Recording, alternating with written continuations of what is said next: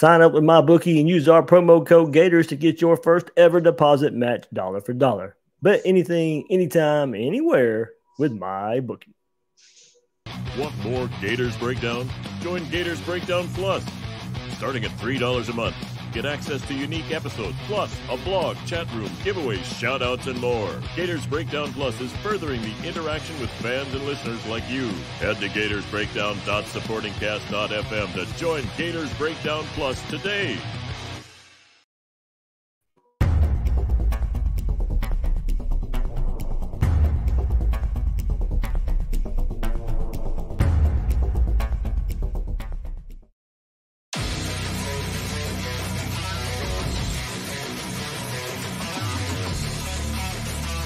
Gators Breakdown, because there's never a dull moment in Gator Nation.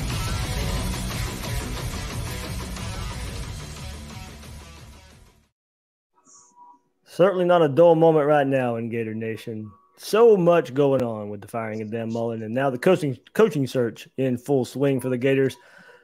I am David Waters, host of Gators Breakdown. You can find me on Twitter at GatorDave_SEC. Plenty to get into here as we are coaching search mode. Even FSU coming up this week, we know. Look, I'm not going to bury the headline. The main topic is the coaching search going on now. As you know, we're a day removed from Dan Mullen being fired at the University of Florida. So plenty to get into. To help me this episode, we took it together pretty fast today. Had to put it together pretty fast. You guys, if you've been around for a while, you know who he is. But there he is, Bill Sikes, back on. That's right. Breakdown. There we go. I'm back like Jimbo Fisher's hairline, baby. So we've had this in the works, and then Will Miles was supposed to be on tonight, but Will's on vacation and had some internet issues and stuff. So I was going to do an episode tonight anyway, but I was like, let me just go ahead and reach out to Bill, see if Bill can. Bill's schedule's all kind of crazy with work and family and stuff, but luckily Bill was on vacation this week, so I'm ruining Bill's vacation. I was going to try and ruin Will's vacation too, but he's got the internet issues there. So Bill, man, glad to have you back on. All the old timers know you. All the new listeners we've had in the last couple of years. Yeah, you've been on, here or there. I've been a few times, yeah. Yeah. But it's good to be back, though, man. Yeah, it's like riding a bike, man. You'll fit right in. Yeah, the first thing I gotta say, man, you've really stepped up your background game. Like here I am, I'm in a new house. My family and I were still unpacking boxes. It looks like Clockwork Orange behind me, Hey, it's a funny story. I mean, hey, it's coming full circle. Remember the day Dan Mullen was hired was when I moved into this house. That's right. That's right. You were, man. And it wasn't too long before that I was like broadcasting from a hotel or an apartment or something like that. But yeah, man, I had a chance to help Zillow go out of business, so I had to move. But yeah, it looks great, man. You look all professional now. You've done a great job with the show. I missed a good Dr. Will too. Yeah. We'll have to get back on when all three of us can get together for sure. But yeah, everybody know if you're not familiar with Bill's got the reputation for following recruiting, diving into recruiting like nobody else out there. Had to take some time off away from the podcast, so you still get him on here every now and then. But no better chance, no better opportunity than right now with what's going on out there in Gator Nation and Florida searching for a new head coach after Dan Mullen gets fired. So, Bill, we got plenty to get into. We'll get into Dan Mullen, your thoughts, of course, why it didn't work out. And I mean, we'll know where you'll go with it and where we went with it. But, there's a lot of options, Dave. Yeah. And look, we don't, don't take solace in somebody losing their job and getting fired. But there are reasons it happened. And we'll get into all that. We'll get into some more candidates talk as well. Of course, a lot made of this morning on the Twitter Spaces, a lot of Billy Napier talk out there, and that continued today all throughout Gator Nation, and also just tying this all these candidates into recruiting. Bill's got some. He posted it on the 24/7 Sports Board earlier today. Sent it my way as well, and we'll get into all that of course, because we know how important recruiting is to the game of college football, how it can sustain a college football coach's career, and we'll get into that. Bill's got some nice breakdowns there. So, Bill, you ready to get this started? Oh, hell yeah. Anything you want to say before we get started? We'll get into the Mullen everything there, but anything else? Man, it's been a crazy 3 years. I wish I had been wrong, and but kind of saw this coming for a long time. But shout outs to you and the Gators Breakdown crew, all the podcasters, David Soderquist and Dustin Stats, the posse over 24/7, all the guys who, kind of kept it real with us, because I got a lot of heat kind of marching into the zombie horde with some unpopular things. But I really appreciate those people who kept saying, speak your conviction, stick to the facts and stuff like that. And I really appreciated the support from you and a lot of people out there, Blake Alderman, Corey Bender, all those guys. Yeah, Bill. Albert the Gator in the YouTube chat says stars don't matter. So I'm sure it's a good. Hey, you know what? Listen, lighthearted joke out there. Here's the thing: stars don't matter if you were prepared to take a $12 million buyout and a long vacation after 3 or 4 years. You're right; they don't. If you get that job, it's a great job. You can run it into the ground and then go to Hawaii. So yeah, I guess they don't, and that matters. All right, so. Yeah, Bill, let's get into it. Of course, like we said, don't want to make lighthearted, fun joke of, Dan Mullen being fired. We all wish it had worked out. First and foremost, when he was hired, the on-the-field acumen, the coaching acumen, we were all speaking very highly of that. But we all did have the question, would the recruiting ever get to the level it would be good enough to compete with Kirby Smart in Georgia and Alabama and Nick Saban and the rest of LSU and Ed Orgeron and everything that's going on there, would it be to that level where he could consistently compete for titles? And now 4 years, no SEC titles, one SEC East crown, no college football playoff appearance. Look, we know it's not easy, but there was a path there, and Billy never was going to get close to that path in my mind with the way the recruiting played out. Yeah, it's just a matter of a bad root leads to bad fruit. It's just that simple. And that's why I was so sure that this probably wasn't going to happen. Anything can happen. History can be made. But from the very get-go, the hires were bad. The staffing was bad. The organization was bad. The strategy was bad heading out to the West Coast. The communication was poor. I mean, I had top 50 players parent reach out to me. I think Jordan Battle, if you guys remember him, and he was like, I asked him, I was like, you guys coming to Florida? And he was like, we love Florida. We'd love to be there, but this thing is so disorganized, we don't even know who his lead recruiter is. And then I had to turn around and send that to Lee Begley. And I'm like, hey, you might want to get a hold of this. And that was when things were – it was pretty controversial at the time because it was the bump cycle. He was putting together a mirage of a class and that was nowhere near as good as he kind of made it look. And it didn't look great, even on paper. It was just bad all the way around, the way he approached recruiting, and it was just bound to fall apart at some point. Yeah, Bill, and now we fast forward to year 4, and Florida sits at 5-6. Dan Mullen was the head coach for 11 of these games. Gators sit at 5-6. But I keep trying to, on various radio interviews and different podcasts and going on, and like it's not just about the 5-6 record, this year. It's about the collapse of 2020, the direction of recruiting, the trend. I don't think he was ever going to dig himself out of this hole, even if you were going to. Sit here and possibly if he had done better toward the end of the season, okay, he saves his job and now he makes a defensive coordinator hire, makes an offensive line hire, defensive staff hire, probably with a new coordinator coming in. But to me, it was always going to start and stop at the top with the recruiting direction under Dan. He wasn't just going to magically change or wave a magic wand and it automatically just get better on the recruiting trail. And as you mentioned, you've laid out plenty of issues. We've heard about the issues the last 4 years of recruiting, and as you said, the communication from the support staff and recruiting department, and that had gotten better throughout the years. Probably nowhere near the level it should have been, but it did get better. They did address the issues somewhat there, and they had a few good guys and people involved in that, but not enough. And then Bill, I always just go back to, man, and I know we hit it hard. We've hit it hard for years. Just not able to take advantage of FSU, Miami being down, and those you beat them head to head in 18 and 19, and still it didn't stop Alabama and Ohio State and Clemson and Georgia and all other kind of Oklahoma's been getting prospects out of the state of Florida as well. That you never closed down the state, and that was I think the biggest issue when it was set up on a tee for you. You were winning head to head. You were winning on the field. You were playing well. You have to take advantage of that. You have to go sell that. It's not going to sell it for you. Just because you're winning that's not going to do it. You have to go sell that, and it never happened.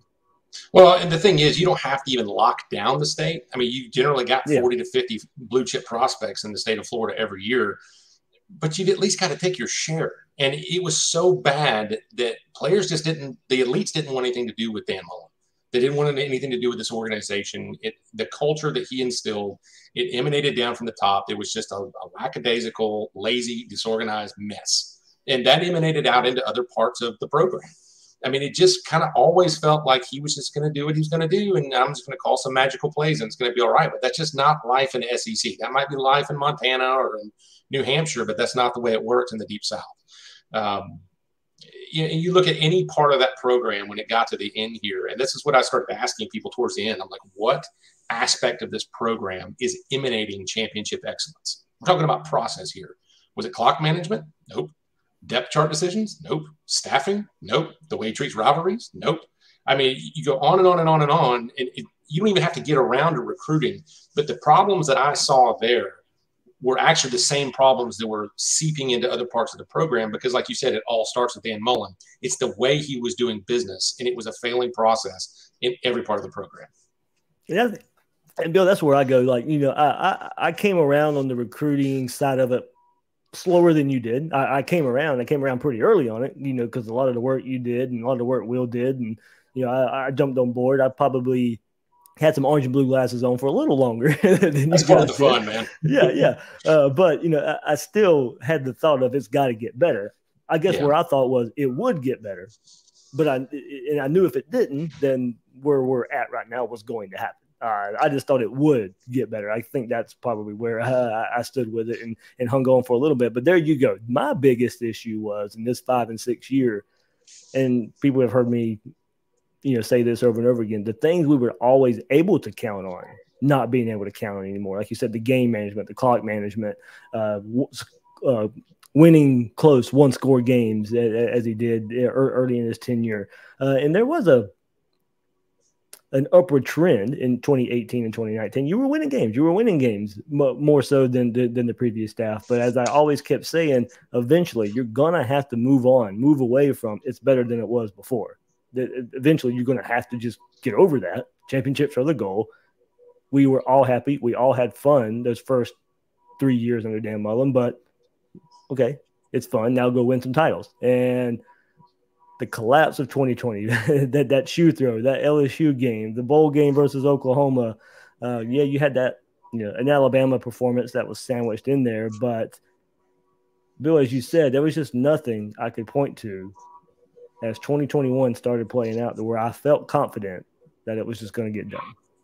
Right. And, man, it's one thing, kind of like getting back to your other point, it's not just that he didn't win a title. It's just everything was going the wrong direction. If the guy was landing classes that were close, 6, 7, 8, knocking on the door of that championship standard of top 5 or 5-star quarterback, you kind of give him a pass and say, well, maybe he pops one. Maybe his play calling acumen does make the difference. But when it's going from 4th to 5th, the 6th in the SEC, and it just keeps slipping down the hill there, that's bad. And then even in game, it was always something. Special teams was consistently bad. He shows up to Georgia with the wrong armbands. You have 8 false starts against Kentucky. You have the shoe throw against LSU. It was just always something that was a fly in the ointment. And it's like if one of those things happen, you say, that's bad luck. When it happens on a consistent basis, you say, that's a bad coach. And ultimately, I think that's the problem. A lot of people will point to recruiting and say, well, see, recruiting is not the problem. It's all those other things. Well, if recruiting was better, those 8 false starts may not matter as much. Right. You may not be in a position where a shoe throw loses you a game. I mean, that's kind of where it goes, where we go with these things is you can afford some mistakes if that talent level's up there. And since it wasn't, it goes back to your point where it wasn't close enough to where, the play calling could really just take over and you go win titles based on that. It was the way. People always say that. Yeah. Every time he's ever lost the game, and the same thing with McElwain before him, they'll come to me and be like, see, this wasn't recruiting. Here's what you got to understand about recruiting. And for fans that want to kind of keep this in mind moving forward, recruiting sets both your ceiling and your floor relative to coaching. It's kind of a sliding scale. The better a coach, it's going to inch up.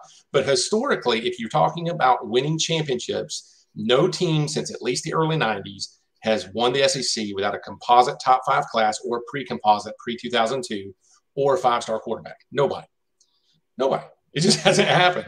And so that's the standard to win the championships. But any team can upset any other team on any given Saturday. So if you're talking about avoiding those Kentucky losses and the bad, those Samford games, that can happen to anybody. But that better talent does insulate you and takes the burden off of the need for excellent play and excellent coaches, even in those situations. And so as your talent level slips out of that top 5 to top 10, and really I think it's kind of mirage where they sit now in the composite because all these retread transfers and some of these bad takes he's had, guys with major injuries that haven't been able to contribute much.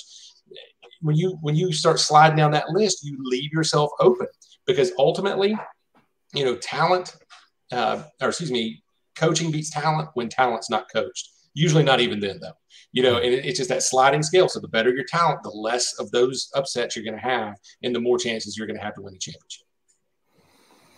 There we go. Like I said, we wish it would have worked out. It just didn't. And time to move on. Florida will make another hire here, and that's kind of what we'll get into here for the rest of this episode. But Bill, anything else, man, on Mullen and the process and just how it played out? And I mean, look, we always go back to the record versus Georgia 1-3, the 1-3 record versus LSU, 2-2 versus Kentucky, lost to A&M last year. I mean, I guess his best win was what, 2020 versus Georgia. I guess you go back and look at that. The 2018 LSU. I mean, not a lot of marquee wins in 4 years either. No, and it was becoming more and more Mississippi State-like. I mean, I'm ready to move on. I promised on this show when we went over and he was hired that night, I said, I promise I will not make any Cousin Eddie references as long as he's a coach. But bye, Cousin Eddie. The holidays are coming up. Hey, I consider my oath fulfilled. Yeah. All right, Bill, let's get into what's next. What's next for Florida? A lot of candidates out there, a lot of hot boards, a lot of names. This won't necessarily be a quote-unquote hot board show. We'll throw candidates out there. We'll throw some names. I've already done that a couple times there as well. But Billy Napier, Lane Kiffin, your boy Hugh Freeze, and I'm going to let you sell that one I'm going to let you sell that one really hard. There, of course, Mario Cristobal. Name will come up as well. Bill, I put it out on Twitter, and there's names out there. Where is there anybody not discussed? And we'll get into the names that we know, but is there anybody out there under the radar that's kind of just, maybe not being talked about enough that you'll throw out there before we get into the meat? Well, I don't want to be quoted as saying I think this guy is a serious candidate because it would be a total dark horse, for the ages. But my number one candidate in 2015 was actually Brian Kelly. And I don't think that happens. I don't think he's necessarily even a good culture fit, but people kind of went going over and over about how Strickland was mentioning sustained success. And you talk about a guy that maybe if he does have aspirations of moving south, I don't know if he's in a tax-free state as far as income tax, or maybe he wants a chance to win it at the biggest level and have some gas in the tank. Maybe there you go, Bill. Yeah, before you go further with that, I can honestly say I can see him saying, "I've hit my ceiling at Notre Dame. Yeah, and I think he has. I cannot win a national championship here."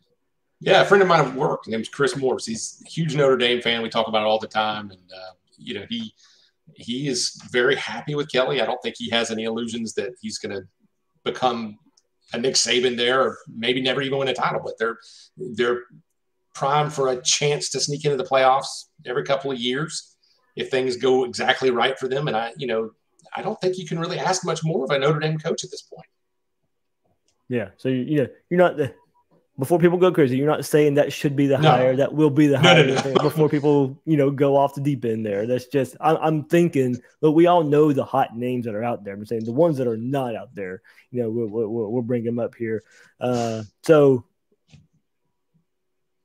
of the likely candidates, Bill, I mean, Billy Napier, Lane Kiffin, Mario Cristobal, Luke Fickell. Those are the names you hear thrown around the most for this Florida job, especially on this Monday, the day after Dan Mullen's fired. Billy Napier's name way up there, way up there. And I have some stuff from earlier today that I'll share in this episode as well, as far as Napier goes. But what intrigues you about a Billy Napier, Lane Kiffin, Mario Cristobal, Luke Fickell? We'll get into it. I know it starts with recruiting, but what intrigues you about those guys? Well, I think it all goes back to what I think that this program needs. And I keep posting this. I keep telling friends this and coworkers when they ask me. The thing that Florida needs right now is to transform its football program into a recruiting organization first and foremost. I am to the point, and listen, I know people might take this as, oh, he's emboldened because Mullen got fired. That's not it. I just am to the point where I almost feel like 70, 80% of the college football championship race is won on the recruiting trail. I just feel like, yes, you do need coaching. Yes, you do need these other aspects, program management. There is a lot that goes into it, but it's just so irreplaceable. It's so important and so foundational to have these elite talent clusters and talent bases that I just feel like Florida's got to change the way it does business to start drawing these elite classes. And people want to talk about facilities, and I'm not saying they don't help, and they want to talk about bags and all this stuff. There was a poster on the Rival site that was posting about his son's visit to Georgia recently. And he was just talking about all the little differences. And this is a Gator fan. And he was just saying that, like, you know, at Florida, you go on an unofficial visit and they give you a hot dog. At the other place, they've got a giant mound of everything you could ever want from Chick-fil-A. Just these little differences, you know, and you go to Georgia and they've gone around the rules a little bit, you know, because recruits can't be on the field. But I can't remember who told me this, or I read it somewhere. They carved out a concrete area that led right up to the field, you know, outside the box, of course. But they're looking for every advantage to make recruits a part of the experience, to welcome them, to get them there. Florida's got to become that type of program. They've got to look for every advantage. So I think they need a creative, transformative leader who is going to shake the trees at the admin level and at the booster level and say, this is what it takes. It's not always about the giant facility. I'm not saying they don't need that or shouldn't do that, but they need somebody who's going to relentlessly pursue excellence and look for every possible advantage and every means of growth in recruiting. Because if they don't get the type of talent that they need to thwart a Georgia and to narrow that gap to where coaching can make the difference, it's not going to matter. And so along those lines, I'm looking for process-oriented recruiters. And so what I mean by that is I'm not so worried that this guy is like the greatest salesman we've ever seen. I want a guy who's going to come in and change the game and say, here's an avenue, and I can put somebody on this in my organization to make a difference and get this extra guy. Because if they can get those extra 3, 4, 5 guys a class, it'll make a tremendous difference. And so I'm looking for guys like Billy Napier. I don't know, honestly. I mean, we can talk about Hugh Freeze in a little bit. I know he recruits his butt off, but I want guys that are going to go out there and change the game. Fickell may be that, and we'll talk about some of the advantages, disadvantages. Cristobal may be that as well. But that's the type of individual that I'm looking for to come into the program. Yeah, Bill, and you know, Florida themselves, the Florida school, Florida administration, Florida athletic department, Scott Strickland, they got to be on that same page as well. You know, and that, you know, this is a top down, I think, blank slate for everybody. You know, everybody's been sharing the heck out of the quote from Billy Napier: "Scared money don't make money." The last couple of days, and just take it away from him. I mean, that just applies to Florida, the program, right now as well. So I think, you know, we've talked recruiting budgets. We've talked quote unquote bags, if you want to go bags, you know, however you want to define money in football, in recruiting, it's going to play a part, you know, and everybody needs to be on the same page, not just about money too, as you said, communication. Everybody needs to be on the same page moving forward for Florida right now, whether it be administration, athletic director, recruiting office, recruiting staff, the head coach, the assistant. Everybody needs to be on the same page for recruiting going forward. And it's a different way of doing things, but you're going to have to bring somebody who's been through that process, who has seen the best do it, have done it themselves. There's a lot of ways, a lot of candidates out there who have done it different ways, and they've learned through different learn different ways to do it from the best out there by either becoming the best themselves and doing it out there, like somebody like Cristobal, who's dominated the Pac-12 in recruiting, or somebody like Napier, who has learned from Dabo and Saban throughout the years and then applied it to what he's done at Louisiana in the Sun Belt, to a lesser extent, but he's put a process there equal to his peers or better than his peers out there to be recruiting against. So, hey, one thing real quick, Dave. And I'm not going to get into the whole bags discussion, but when it comes to bags facilities, all these things that fans point to is things that are insurmountable for whatever coach is in there, like kind of the excuses why we can never expect him to do this. Here's my question.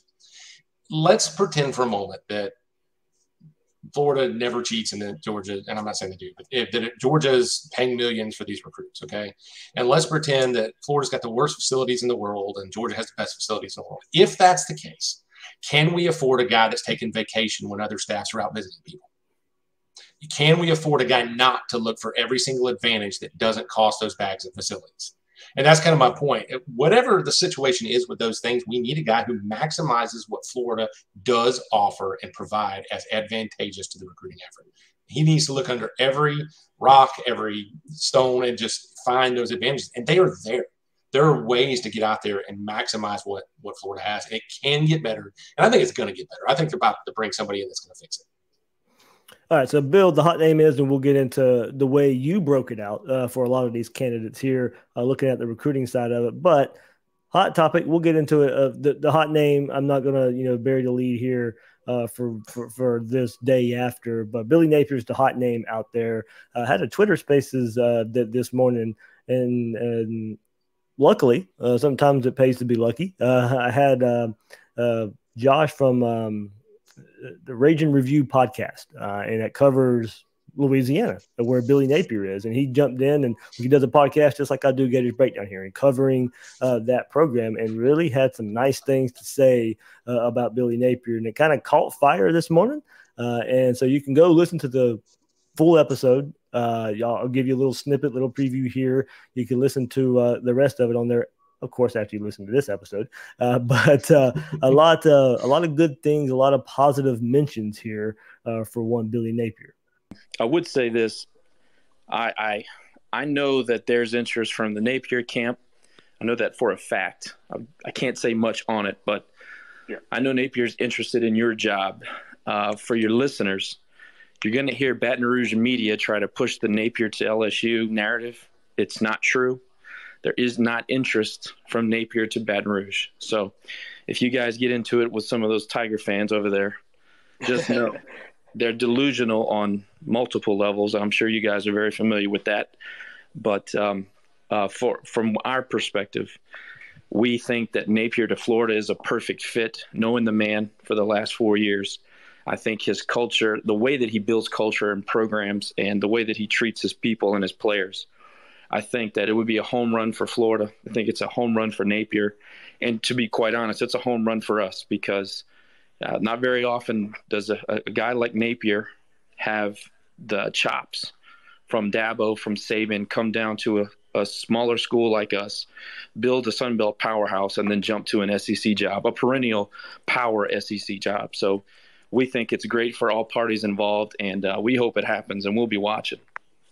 Well, that's good to hear, man. Great. Thanks for hopping in. So, no, it's do you think for the whole LSU side of it, could it be some of the behind-the-scenes stuff that goes on at LSU that we've all heard about that doesn't really get put out in the public a whole lot because the media does seem to do a pretty good job of burying a lot of the issues at LSU? Could that be a reason why, or is just is there no interest from the LSU side? Or is it just more on the Napier side not being interested in LSU? There's definitely the Title IX issues, the FBI pending investigation.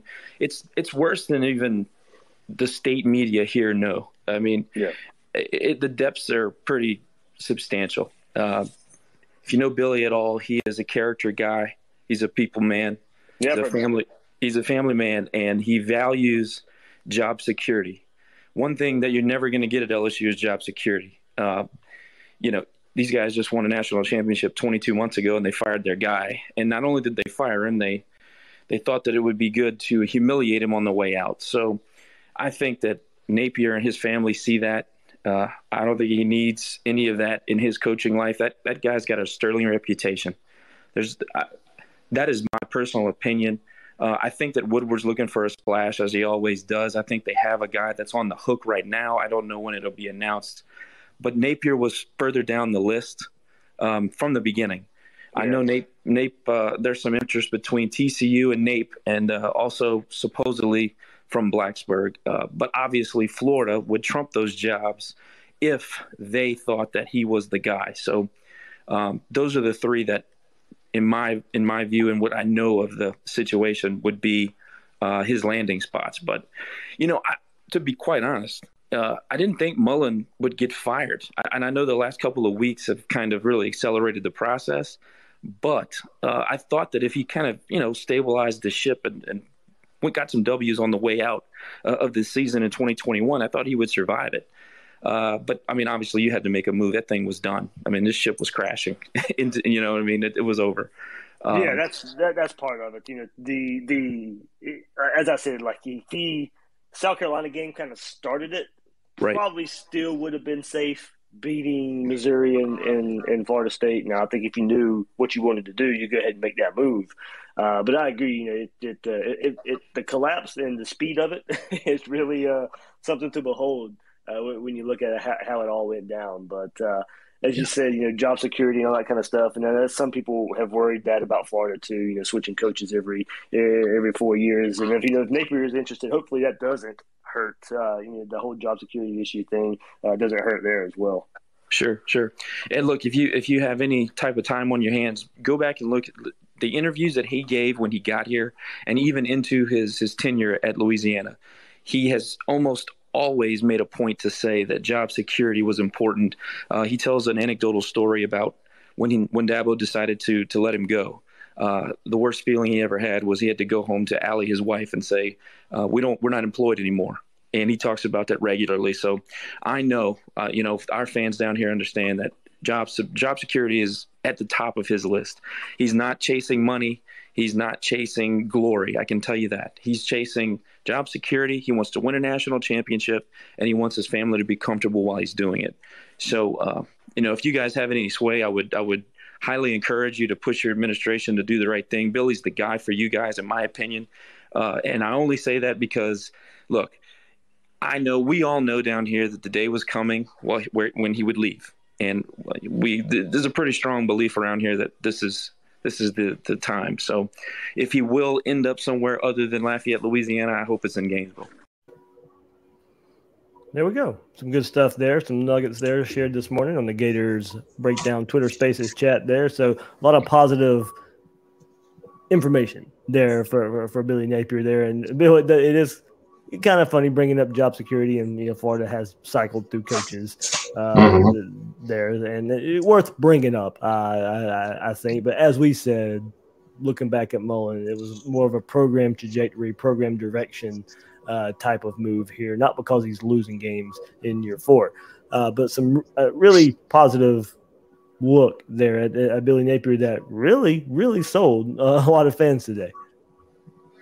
Yeah, I like the idea of the guy. Like I said, I think he's a process guy, and I think he's a college coach through and through. And I just love these up-and-comers like him and what he seems to be looking for. Now, how much of this is jockeying? I think your guy obviously has some really good insight there, and I hope he's getting accurate info. And it sounds like he is, because if he's looking for a school like Florida, and Florida's looking for a school like him, I would love the idea that Florida got their guy. And because last time, it kind of felt like they had to go down the list almost like the one they did with Zook. You know what I mean? Yeah. But I'm all about it. I mean, he's a guy that at least shows the chops to win championships, to recruit and make an impact in recruiting. And hey, let's do that. Let's improve this roster, change the culture, and let's go from there. Bill, I want you to go further with that because I'll extend it. It does look like the conversations may have – they didn't start today. The conversation's been going on for about a couple weeks now, 2.5 weeks here behind the scenes here with Billy Napier. That's why it looks like it's moving a little fast today on this Monday. I've confirmed it with some other Louisiana people and on the Florida side that the two sides are meeting. Now, I don't know if that means Napier's involved in the meeting, but at least the Florida administration and an agent meeting at the base of it. The two sides are talking, Billy Napier's side and Florida. So, but Bill, going to your point there, you know, it looks like this thing's moving kind of fast, and I throw caution a little bit at that. You know, for a lot of these first names out there don't usually work out in these coaching searches, but I want you to explain your thought process of going with the young up-and-comer and why that might be better and why that might signal you chasing a championship more so than like an established Dan Mullen where, you know, you get the play caller, you wonder about recruiting, but how this could turn out better. Well, kind of, you know, building on what I mentioned before, they need to change and they need to modernize the Florida football program. But I want somebody that's hungry to do that. Recruiting is not easy. I mean, you know, when I jab at Mullen on this show for taking vacations when everybody else is out recruiting, as a human being, as a man, as a family man, I don't knock him for that at all. I mean, we're just talking football here, and that's just kind of the way the discussion is. But this is a tough job we're talking about. And there's a reason, Dave, that, I mean, you're good at what you do, and I think I'm pretty good at what I do, but there's a reason we don't get paid $7 million a year. You know, we need somebody that's going to come in there and be relentless, and it's going to be a round-the-clock job. It's going to be a recruit or die 24/7, 365. And Napier kind of reeks of a guy who wants to do that. He's not the only one that's being mentioned that does, but he looks like he wants to make a mark. I think he's the kind of guy that wants to see if his commitment and process can bring the same kind of results in the SEC as it can at Louisiana. And so that's why that's really all I can ask. I don't like in these hires. That was like the one thing I didn't see with Mullen when he was brought in. I mean, we talked about that. You know, that's in the past. But I want a young up-and-comer that's hungry and is going to get out there and do what it takes to win, because that's what needs to be done. All right, Bill. So let's get into what you shared a bit today. We'll get into these candidates and the recruiting side of it, and we'll start with Billy Napier. But tell me, first of all, like, lay it out for us. Why did you look at the formula that you put out as far as when these guys came in, bump classes, how important that bump class is for a coach, and now kind of how they are, you know, relative to their peers in how they're recruiting and how they started out their careers in recruiting? Yeah, first of all, I'm going to get into like bump class stuff. I'd reference an article I wrote about 3 years ago when I first started identifying some of the recruiting problems with Dan Mullen. If you go to Will Miles' website, Read and Reaction, or you can search for Bill Sikes, the 5-star nerd, breaks down the current state of Gator recruiting. You'll kind of get into some of the details of why bump classes are important. Basically, what that means is when coach first comes in, he's got like a month to piece his recruiting class together. And anybody that thinks that the 2022 Gator recruiting class is going to be top 5 is just going to be sorely disappointed, because there's just not time to go out and get your guys. The cycle is almost over. But when you enter that next full cycle, you enter this magical time when all the negative recruiting, all the bad things that the coaches say about you don't matter. You have no results on the field that you have to defend. It's just vision casting. And that's where salesmen that go out and hire good staffs can thrive. And when you look back at SEC champions in the recent years, the bump classes have been foundational to their successes in winning the conference. They produced 3 or 4 different Heisman winners. It's a critical time. So we need a guy that can come hit the ground running and recruiting to make that happen quickly, get that staff together, go get his quarterback, whoever that may be, and start building out. Did I answer you, Dave? It was just about the bump class? Because bump class is a huge part of this.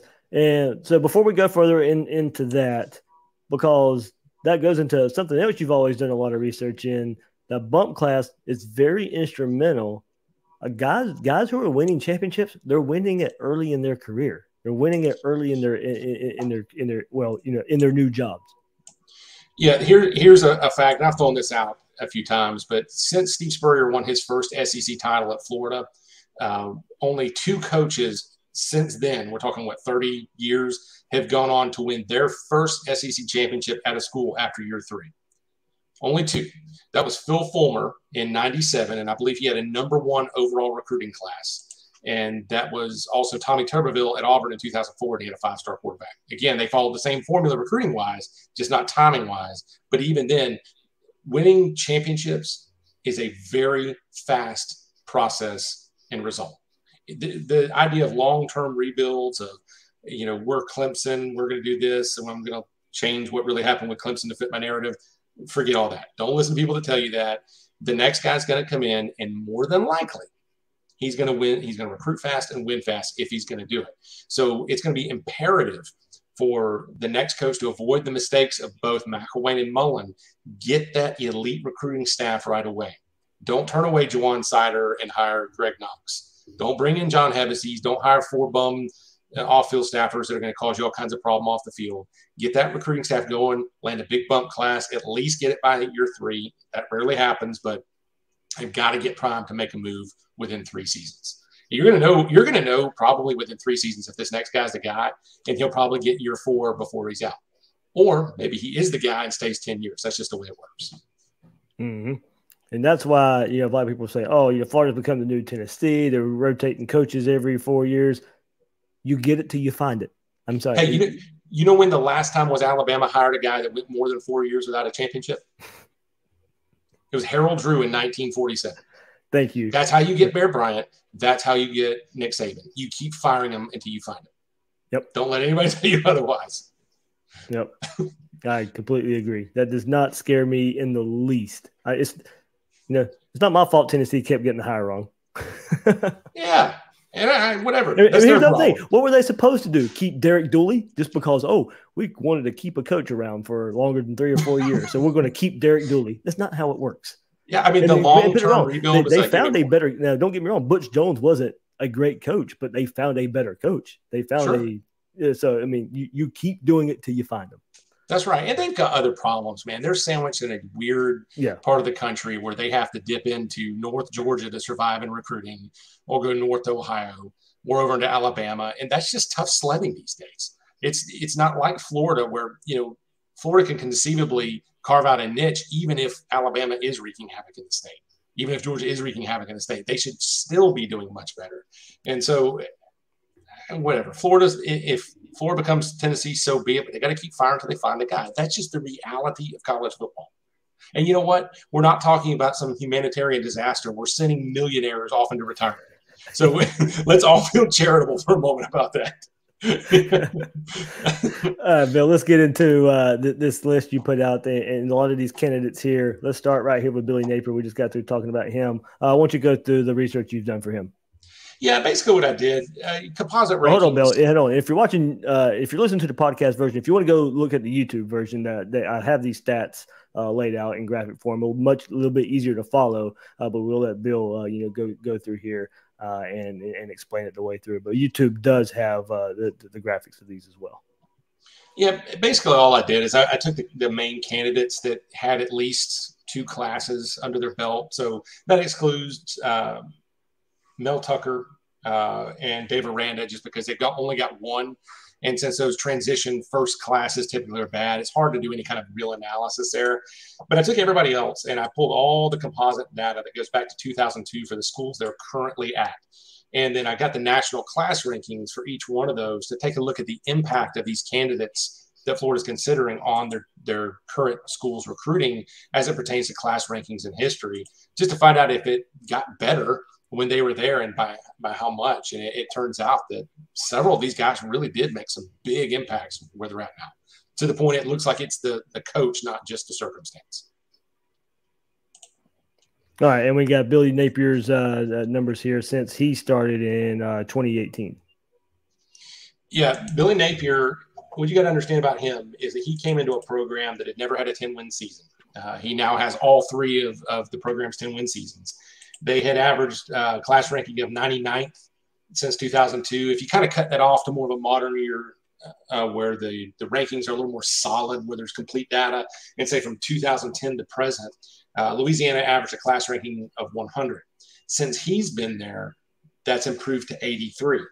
The best class that the school had ever had prior to his arrival was 78. Well, his best is 69. And so you're talking about a significant a significant improvement. And not to mention that his bump class that we keep talking about here, his second group, at the time, that was the best one ever. That was ranked 77th. He's gone on to improve that twice. 2 years later, ranked 69th. And then this year, right now, they're around 75. So it looks like he's not only creating a flash in the pan burst from his bump class, he's also sustaining these improvements, which tells you he's improving their culture and selling talent to come in and make that team better. That's exactly what Florida needs. Yeah, so I had an error there, a 77 on the bump class. Napier's bump class rank in school classes history. I had 17, but yeah, obviously 77 there. Yeah, and I know that doesn't sound impressive, but again, when you're talking about a team that hovers around 100 in recruiting, that's a big, big improvement. And I mean, you can't expect that guy to go land top 10 classes in a place where, you know, it's like the water boy. You know, they're not going to win big or attract that kind of talent, no matter what he says or does. Yeah, and not only that, relative to your peers, top classes in the Sun Belt. That is, you know, so you know maybe they'll get a championship out of it this year. You know, you said 10-win seasons, not winning the Sun Belt. App State kind of controlling that conference, but taking the program to a level, like you said, consistently they've never been. Right, and that's, you know, that's a little sketchy if we say, is this the litmus test for being a coach at Florida? Well, yeah, it's not certain, but there's always risk, and you can't see. If the guy was at Alabama doing this, you wouldn't be able to hire him. You know, there's a reason he's a candidate. I mean, it's just not realistic to go out and have a guy that's doing that kind of recruiting in the SEC or that kind of championship success in the SEC. So you have to make sacrifices in your standards at least to go get an up-and-comer like that. Bill, next. Oh, the Lane Train? Oh, Lane Train, Lane Kiffin. Yeah, okay, so Lane Kiffin has only been at Ole Miss since 2020. And Ole Miss is a little surprising, partly due to Hugh Freeze, but partly not. They had a lot better recruiting average for class rankings over the years than I expected. And Bill, looking at this, we also should probably, you know, put out there that these are the most recent schools for these candidates. You know, you didn't go back. This is only their current schools. There's a lot of context that we need from this. Hey, let me throw this together this morning. This is just a first look to give us a little insight. And Lane Kiffin is a great example of why that's important, because he's bounced around a lot. But as far as his recruiting, Ole Miss had averaged 22nd since 2010, which is really respectable. They had landed classes ranked 5 and 8 under Hugh Freeze, who we'll talk about, 17 back in 2015 and 17 in 2007 and 2009. So they're like right below those true competitors for top 10 classes. Lane Kiffin came in there with a 34th ranked transition class. Nothing terrible about that at Ole Miss, and then brought it back up to their reasonable ceiling with a 17th ranked 2021 class, and then it's sitting around 38 right now. So not tremendous. And you know, one of the things that kind of worries me about him when you look at Lane Kiffin, I love his offensive mind. I love the idea that people will be drawn to play for him. I think we can see that, but there's just so many question marks. He's not known for his apparatus, his process, his organization. He's known to be Lane Kiffin. You know, and does he want to be here in 3 years, let alone 5? I mean, we don't know. I don't think he's been anywhere for more than 3 years, except for when he got fired from USC, and can even sustain success. Yeah, the sustained success, maybe part of it. I will defend him. Everybody's going to, well, no, not everybody. Him, he's going to leave Tennessee for USC. It was the right move for him, right? You know, given his history, he's going to leave FAU for Ole Miss. Everybody's going to make that move. But I do agree with you. Is it sustainable? There's not enough out there besides maybe USC to know if it's sustainable or not. Yeah, and look at it like this. And I know it sounds like I'm bagging on him, and I'm not. I'll get around to that. But this guy, he is in the middle. If he loses no more games this year, his loss total of 7 between last year and this year would be the lowest he's had in any 2 years of his career. So when you talk about sustaining success, if you can't manage less than 7 losses anywhere in 2 years, I don't know, man. And listen, I'm not saying he can't. He could be a grand slam hire. He's somebody that I think Saban might even give pause to, be like, what's this guy going to do? He's just a complete wild card. He could win 3 national titles at Florida. He could be gone in 6 months and take a job in Hawaii. I just feel like it could be a great hire, but can you in good conscience, if you were Scott Strickland, could you really pull the trigger on that guy? And I just don't know if I could. Yeah, I don't think the admin goes that way. I think it's worth bringing up, and I think he's down the list. You could Florida get desperate and bring him in. I think that's a possibility. I don't think it gets there, by the way. But yeah, he's got major upside. I don't want to sound like I'm bagging him. No, I agree. I completely agree. I was going to go different next, but let me go to Hugh Freeze because there is that connection there from Ole Miss, of course. Now, this is Bill's guy. If there was a blank slate and nothing off the field as far as improper benefits and recruiting and whatever the heck else went on under Hugh Freeze, this would be Bill's guy. And Bill, I don't think I would disagree with you. If everything was clean, as far as a pure football coach, honestly, he'd still be at Ole Miss and probably winning games. He probably might be somewhere else at another job. He may have got Florida when Florida hired Dan Mullen for all that matter, for where all that matters. But here you go, Hugh Freeze now at Liberty. But this would be your guy if it could happen, right? Yeah, man. Okay, I feel like the guy's penalized because they don't sell burner phones in Mississippi. But look, in all seriousness, the guy screwed up. I believe in redemption, man, and I've made a lot of mistakes myself. Not those, but still, I love the idea of this guy making a comeback, and I'll tell you why. The guy has won championships at 2 small schools. He goes and beats Alabama at Ole Miss. He lands a top 5 recruiting class at Ole Miss. And I want everybody listening to this. I want you to hear what I'm saying right now. Everybody cheats. Okay? Yes. I'm not saying that he's the guy we should hire. I'm just saying it is still remarkable that guy landed number 5 and number 8 recruiting classes to Mississippi. And then he goes off to Liberty after he's in shame down there. He's got a guy that looks like an NFL quarterback.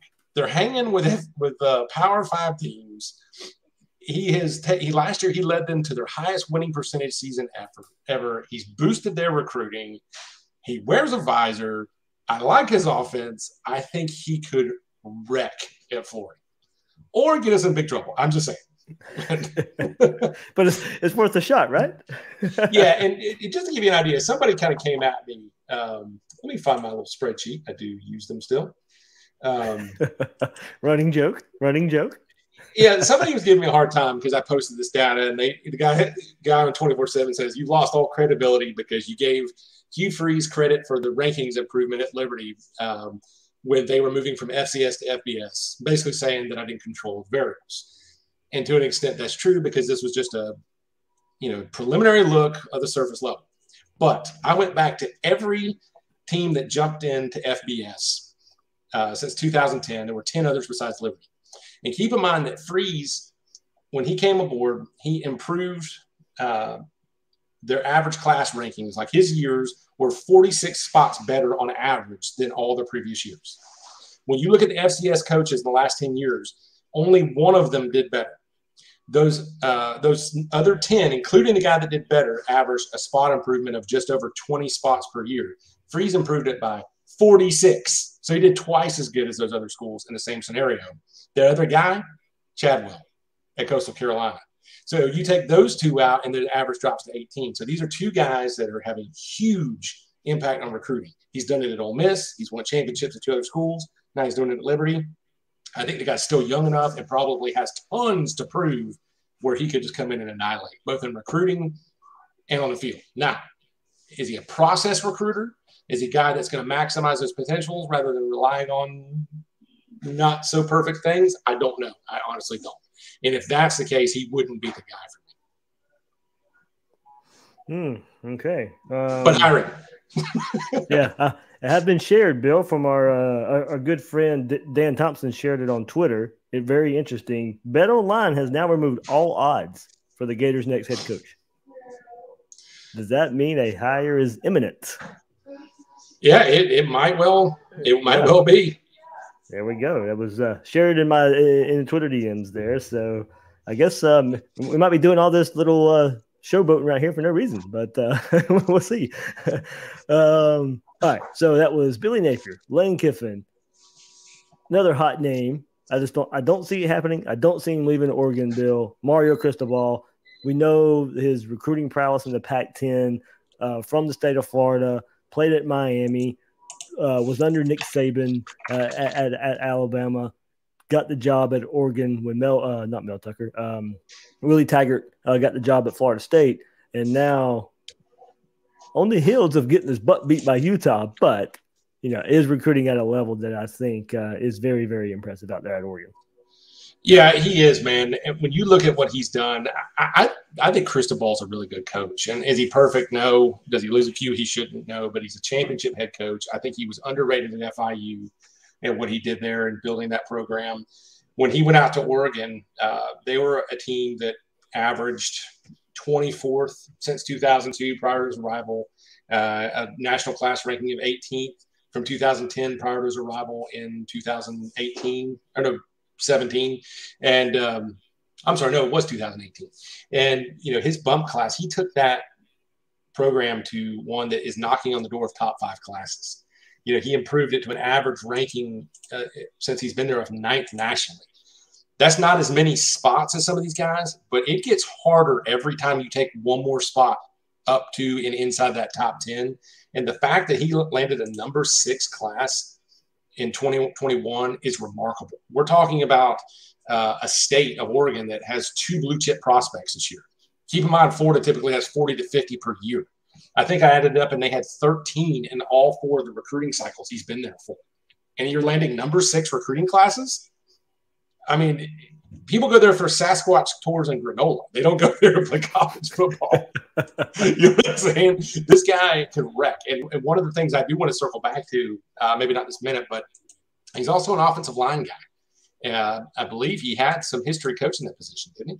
Yeah, at Miami for a long time, and at Rutgers, and even a little bit at Oregon. He was co-CNOL coach. So that's a position that needs fixed. I think he just checks a lot of boxes. At worst, to me, he's a better version of Ron Zook. He's a guy that just completely changes the game in state and recruiting for Florida and really fixes a lot of what's wrong there. I think he would win some games. I think he would at least compete in the East. Would he get over the hump? I don't know. Would we be frustrated with losses to Kentucky? It's possible, but I think we would definitely see the roster and the apparatus for recruiting improve under Cristobal. All right, Bill, one more before we get the sign off on here. And Luke Fickell, I like I would like this hire of what he's done at Cincinnati. The worry would be coming out of Ohio, coming out of the Midwest, where his recruiting grounds are, at their under Urban Meyer at Ohio State. So you got that connection there that he could lean on to discuss Florida if it got that far. But I would not be in the least disappointed if he ended up being the hire. I don't see it happening here either with Luke Fickell, but if he was announced as the Gators head coach, I would be really excited. Okay, I have mixed feelings about this. I'm wanting to warm up to him like I am to Napier. And yeah. I see it. He is dominated in recruiting there. Like it says in your graphic, their class average ranking was 76 from 2002 to 16. Under Fickell, it's 53. That's enormous improvement. He's got it up to 41 at one point. So we're talking about knocking on the door of like legit bowl team, maybe a mid-level bowl team status. And I know they've overachieved from that. I'm speaking of a recruiting perspective. But here's the thing. When I look at Luke Fickell, there's one question mark, and it's what I call the UCF factor. Cincinnati, to me, is a lot like UCF in that they're both programs that are pretty well established mid-majors. They kind of recruit themselves at the level they're at. They have a distinct talent advantage and an establishment advantage over their competition. And there's been some guys before him that did really well and paved the way to really put that program on cruise control. Before he came in, you had guys like Mark Antonio, Brian Kelly was there, Butch Jones did well there. Even Tommy Tuberville was there. And I think they had, in the 10 years prior to him, they had seven of those 10 seasons where they won 9 or more games. So the question is, if you hire him, I know he has the pedigree, but are you getting Brian Kelly or are you getting Butch Jones? And I think that's what we see with UCF sometimes is these teams that are primed for easy success. It looks great, but it's just I don't know if I trust it. And I don't know if I like the Midwest thing. Having said that, he is a good recruiter. He is a guy that has, when you go to his 24/7 profile, you're going to see 5 stars. He's gotten guys out of Florida. He's done really well under Urban Meyer. That program looks awesome. I see the upside too. If he's hired, I'm going to be cautiously excited. And as long as we see him do the right things and coming in and carrying that swagger and that process, I think he's a good candidate. I just have concerns. Well, Bill, that's one thing. Before we do sign off here on this, and I think it should be stated, and I posted this today, there's not the pre-hire home run. Now, any of these guys can become the home run, but there's not the Urban Meyer. And don't get me wrong, it doesn't mean the home run always turns out. Tom Herman was a home run. Scott Frost was a home run. A lot of people thought that doesn't mean it works out, but I'm going, quote unquote pre-hire home run. What we think are guys that would be there. There's not that lightning strike, lightning rod, polarizing guy out there like everybody knew Urban Meyer. Urban Meyer had his detractors. He had his questions. Would that offense work in the SEC? Would he be able to recruit in the South? He was. All the questions about Tom Herman in Texas, it didn't work out. Scott Frost in Nebraska, not working out. So those were the home run hires. There's not that lightning rod guy here. Doesn't mean there can't be a successful one. No, and that's, and that was one of the things that people were saying before Mullen was fired. Oh, who are we going to get? But you don't know you're going to get. You didn't know when you were going to get with Urban Meyer. Yeah, I mean, okay, maybe Steve Spurrier knew he won an ACC championship at Duke, but then again, that conference still sucks. I mean, you just never really know, and this is part of the fun. You just have to, every 3 to 4 years, you have to say, is this guy recruiting? Is this guy winning? If he is, let's roll. If he's not, let's get the next guy. That's part of college football. If you're chasing championships. One of my favorite quotes in life, Ben Stein says, the first step to getting what you want, figure out what you want. And if Florida wants to be an SEC championship winning program, this is the way it goes. And I'm excited. I mean, I'll be honest, I really wasn't that excited with Mullen. I didn't know he was going to fail. I was much more excited than you. Yep. Yeah, I'm not saying it was a legit hire. It was good, sound reasoning. But this one has a little more pizzazz if they hire one of these guys we're talking about, because you're talking about guys with real recruiting upside. The thing we finally know, this is what's got to happen. They're good coaches too, but we're chasing upside with these names. Now, heck, maybe they go out and hire Brent Venables. I don't know, but or who knows? But I really do. I would be pretty excited about any of the names we've mentioned, even Lane Kiffin. Because that guy won't be boring. One way or another, it is not going to be – we're not going to have press conferences like we've had lately. but this is a good time, man. This is a lot of fun to me. And I love this time because for about 15 minutes, I get to be the good guy. Until that guy lands like a number 18 bump class, and then they all are going to say I'm the insufferable psychopath again. So I don't know now. We've got it in plain sight. You think we turned a corner? I think we got the turning over in plain sight. I've heard that a lot in the last few weeks here. Shocking breaking news. Florida's not Clemson. Yeah, there you go. We learned that. We have. We knew that, but that did play out. The old Clemson model. All good. It was live and learn, man. Yep. All just a little bit of joking fun here at the end. All right.